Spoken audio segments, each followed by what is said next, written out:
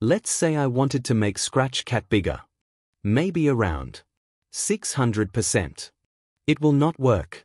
This costume has a maximum size of 540%. And if I wanted to make him smaller, like 1%, it has a minimum of 5. To get around this, first we will create a blank costume. I'll call it small. I can set the size to however high I want. And if I switch back to Scratch Cat, it will keep that size. But if I set the size to anything below 100, it won't work. To make it smaller than 100%, you have to create another costume, but this time, make it big. I'll call this one big.